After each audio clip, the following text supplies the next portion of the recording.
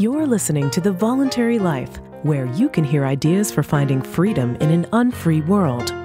Visit thevoluntarylife.com to connect with the show and hear all past episodes. Here's your host, Jake. Hi, it's Jake here. Welcome to The Voluntary Life. This episode is about win-win negotiation. I've done one previous podcast on negotiation during the entrepreneurship series that I did ages ago, but I wanted to come back to it because it's so important and such a fundamental part of all voluntary relationships. The only way we can get what we want in voluntary relationships is by negotiating. So we're all negotiating all the time in business, in our personal lives. So I'm really, really interested in the subject, and I want to share some of the most useful things that I've learned from what I've read about it, and also just from my experiences in trying to be a better negotiator. I'm going to split this up into a number of episodes because there's a few different aspects that I'd like to cover. There are some principles to win-win negotiation, which when I really understood them, they just blew my mind because they're really, really powerful. And when you understand them, you can really do ninja moves in negotiation. So I definitely want to talk about that. But that's going to be another episode. Before that, I want to talk about communication and productive communication in particular, because this is one aspect of negotiation that I always found some of the business-oriented books about negotiation to be a bit superficial when they talk about the sort of people side of the negotiation. All the business negotiation books mention how important the people side of any negotiation is, but they tend to not really say that much about it. And some of the most useful things that I've learned about communication skills in negotiation have actually come from psychology books. So what I want to do in this episode is just give you some pointers to some of the resources that I've found useful and some of the key ideas from these books. And if you're interested, you can go and find out more about them yourself. But hopefully also this podcast will give you a bit of an overview to get you going. So first of all, as a bit of background, let's just look at why it is that communication is so important in negotiation. How you relate to others is just as important as what it is that you're actually negotiating.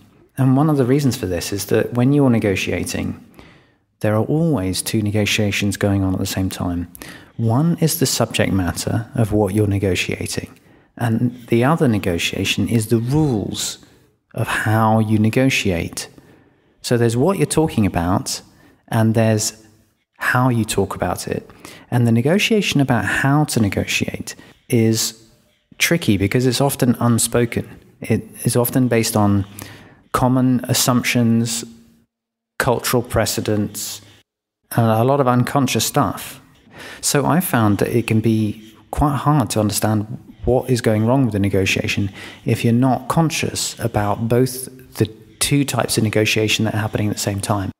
So the first thing that I found really helpful is whenever there's a difficulty in reaching an agreement is to step back and stop talking about the problem or arguing about the problem and actually try and explicitly agree on how you're going to talk about it. For example, if you and the person you're negotiating with keep talking over each other and are not listening to each other, then you're never going to move forward in the negotiation until you can actually agree the principle that each person needs to be given a chance to talk and the other person needs to listen to them without interrupting them so that you can actually get to say whatever it is you want to say and listen to each other.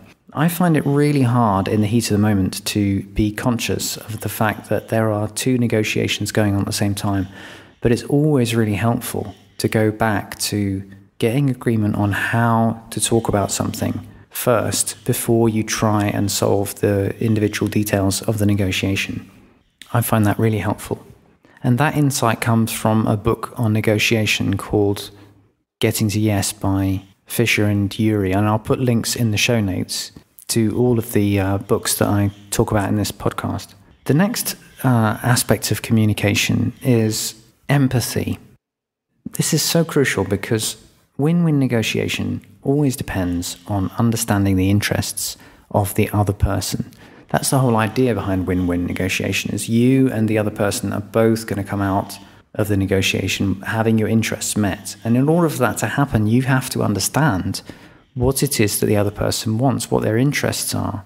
Not the specific positions that they're putting forward, but what the interests behind those positions are. And the only way to understand that is to empathize with the person and to really be able to see the problems from their viewpoint, to understand where they're coming from.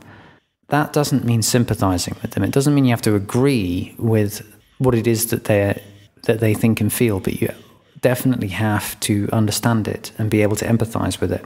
And the technique that I found most useful for really empathizing with another person in negotiation is called active listening. You can look that up on Wikipedia, and I'll put some links in the show notes. But the basic point with active listening is that you suspend any issues of whether or not you agree or disagree, and you focus on listening to the other person. So even if you find what they're saying difficult to hear, the idea is to listen to what they're saying and make sure that you're able to understand everything that they've said, and even sort of repeat it back to them in your own words in a way that they feel is a fair representation of what they've been saying.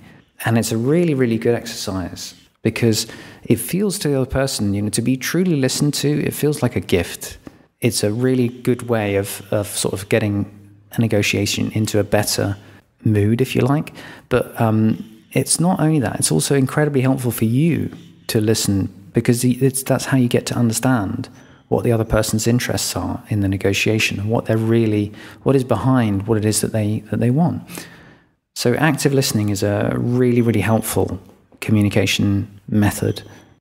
The next aspect of communication that I find really helpful to focus on is the style of communication, and particularly for when you are having a productive negotiation, the style of communication you need is peer-to-peer. And what that means is having a conversation or a communication style where you're dealing as one equal to another equal. It's like an adult-to-adult style of communication. So nobody is putting themselves in a more higher position or lower position, but you're simply negotiating as a sort of peer-to-peer. And what that means is that there's no undertones, and specifically sort of hidden psychological undertones. You can feel when there are undertones in the style of communication. It happens when you feel like you're being spoken to as if you're a child. The other person is saying something that on the surface sounds straightforward, but somehow they're saying it in a way that maybe is slightly chastising you or treating you as if you're a kid. And that's one way it can work. The other way it can work is that they actually behave like a kid themselves. They treat you like an unfair parent, and they behave like a child in the way that they communicate towards you. And whenever you get into that kind of imbalanced communication, where you or the other person are treating each other in any style that isn't straightforward, equal to equal, that just totally derails productive communication. There's a very good book about this called Games People Play by a psychologist called Eric Berne, and he outlines a lot of different ways that this can happen. So one example is a game called Yes But, where somebody will supposedly be talking through a problem with you, and you will make a suggestion, and they will say, yeah, but the problem is I can't do that because X, Y, and Z. And then you'll make another suggestion, and they'll say, yeah, but... And that is a game. It's ostensibly, it looks like equal to equal communication, but the other person is sort of cast in the role of a child who can't follow through on any of these suggestions. And you're cast in the role of a parent trying to be helpful, trying to come up with all these solutions. So that's one example of a kind of psychological game. And basically what you have to do is get back to peer-to-peer equal communication. Eric Berne gives lots of different examples of the ways that you can do that and get out of the game playing and get back to peer-to-peer communication. And sometimes it helps to just address what's going on and get it all out on the table so that you can talk about it. And sometimes it's best to not engage when someone's trying to pull you into a game. But I recommend reading that book because I think it's quite interesting to understand those dynamics. Having adult-to-adult, peer-to-peer or equal communication doesn't mean that you have to sort of express yourself in bland, monotone ways and that you can't express your feelings. You can totally talk about how you feel, but the whole idea is if you express your feelings, you're doing it as a matter of fact, just as a matter of disclosing what's going on for you as an authentic person. You're not doing it as a ploy. You're not doing it to try and manipulate the other person. And the only other thing I would say about expressing your feelings is the issue of escalation. So although it's totally peer-to-peer just to express how you're feeling and be authentic, it changes the dynamic if feelings start to escalate by one person playing off another. So for example, if one person feels angry and starts talking about their anger and the other person feels angry in response to their anger and starts talking about that, and then that makes the first person feel even angrier, then that's escalation. You can't control what you feel, but you can control the level to which you let the negotiation escalate. And there's lots of ways that you can de-escalate, the simplest of which is just taking a break if you need to. But the other way is to go back to active listening, so that one person says everything that's on their mind and the other person doesn't interrupt them, listens through, and then it's their turn to express and have the other person listen to them. And I find that that's a very helpful way of getting back to peer-to-peer communication when feelings are starting to get escalated. The last suggestion I have for productive communication is the style of communication where you speak for yourself and not about the other person. And there's a technique for this that the psychologist Thomas Gordon talks about. And again, I'll put links to this. The technique is called I-Messages. And the idea is that you always speak about what you want and how you feel, and not about what the other person is doing or what they think and they feel. It's so tempting in a negotiation to say, you are being unreasonable, you are making me do X, Y, and Z, you've done this, you've done that. And that totally derails productive communication. You can express how you feel, even if you feel upset about something, by using I-messages, just by saying, I don't like that, I'm not happy about this, I don't want that. What that does is it stops the communication from being one of you've done this, you've done that, and it pulls it back to each person talking about what their needs are and what their interests are. And that is super productive. Even if you disagree, that's really productive communication.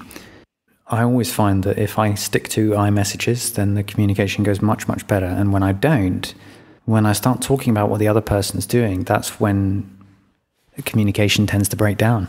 People get defensive and you lose any productivity in the negotiation. Another aspect of speaking for yourself is to frame things in terms of requests and not demands. So if you're talking about getting your needs met, then you're talking about requesting things from the other person in order to get your needs met, which is very different from talking about what the other person should do or framing it in terms of how they need to change. And the book Nonviolent Communication by Marshall Rosenberg has some good examples about how to frame things in terms of requests. So that's another resource that you might want to check out. So those are just some of the ideas that I've found helpful in terms of keeping communication productive and positive in win-win negotiation. As I said, I think the business books about negotiation often go straight into the hardcore principles and tend to gloss over a little bit these interpersonal communication questions. But if you can't communicate productively, you're never going to be able to negotiate productively. So I hope that's helpful. Having covered the communication side, I do also want to talk about some ninja moves in negotiation itself, and I will do that in a future episode.